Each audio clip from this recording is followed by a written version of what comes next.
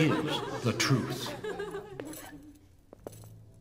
Good people of vanity, I know you are a religious people.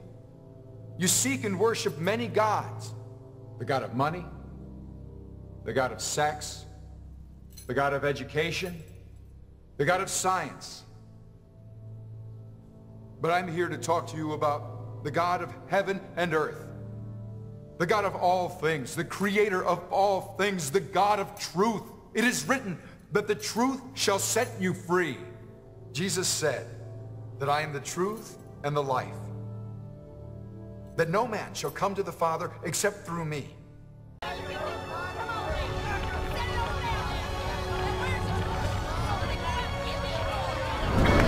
Forgive them, Father.